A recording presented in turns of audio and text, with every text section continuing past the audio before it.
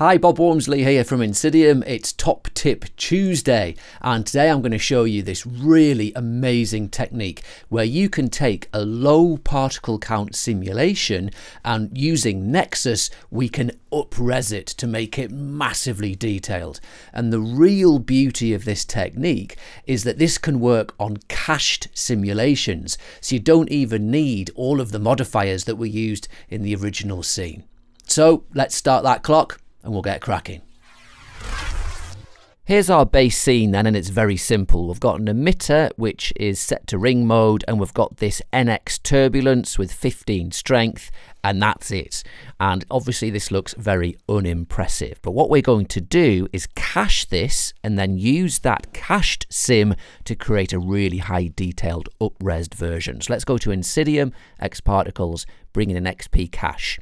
We'll cache to internal memory and we'll build cache. So this is saving it to the scene file, and there it's cached those already. So now this is cached, we can scrub backwards and forwards. We can actually even delete the turbulence. We're not using that anymore. This is reading it from cache. So let's take this underwhelming sim and create a really cool high detailed one. So we'll go to INSYDIUM, xparticles, Nexus, and we're going to bring in the brilliant nxUpres. Let's bring it into our scene.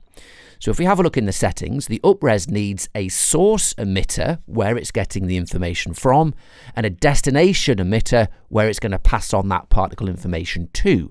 So obviously the source is going to be our cached emitter base, but now we need a destination.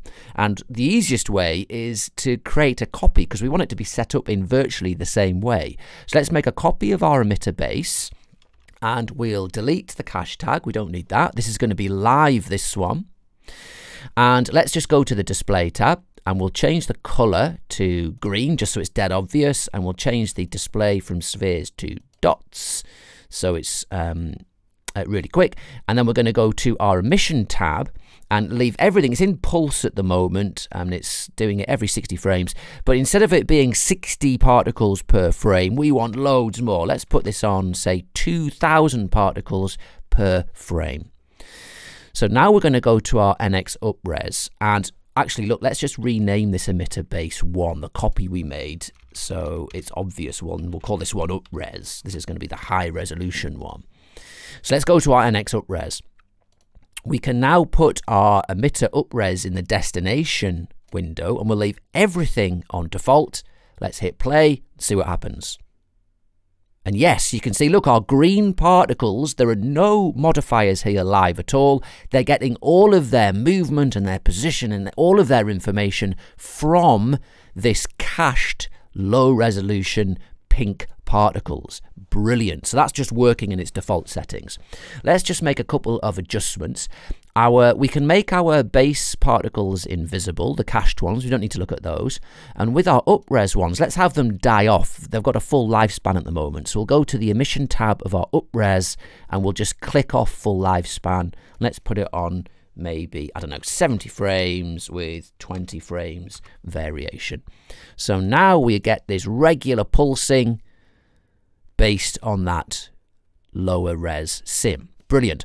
So one thing you can see is we've got a little bit of kind of blobby clumping going on, and that's because our up-res is looking at the base particle information and passing that data on to all of the up-res particles. And if you have a look at our settings, by default we have the max count set to 3. So any one up-res particle is having the velocity information blended from its nearest 3 base particles. So if we up this, it's getting more of a blend, it's using more particles to get that velocity data, so there's going to be less of this clumping. So look, if we put the max count up to say 15, now there's going to be less of that. Yep, that's working. And the more and more we go, the more accurate you're going to get, the less clumping, but obviously it's making loads more calculations, so it will slow down. The max is 64, let's put it on the max, and this is every single one of these green particles is using its closest 64 base particles to get its velocity information. We don't need it to be that, let's put it on, say, 15. However, there are other settings. We're just using the velocity of our base particles to get this up-res sim. But look, we can get their radius, their colour, the group they're in, the mass, and also the position. So look, if we switch off velocity and switch on position, now it's going to get the exact position of those parent particles. And you can see with this mode, they really start to group together an awful lot. But it's an interesting effect. What we can do just to ensure they don't kind of collapse in on themselves like this is we can activate push, which will push them apart. So look, let's click on that, and on default this is going to push them apart, and we're going to get these kind of like diffuse blobs going on as they push each other apart, which is quite interesting but not what we want for this. If we reduce down the push distance, those blobs will be not as big, but we get a really nice kind of water droplet effect, which is pretty cool.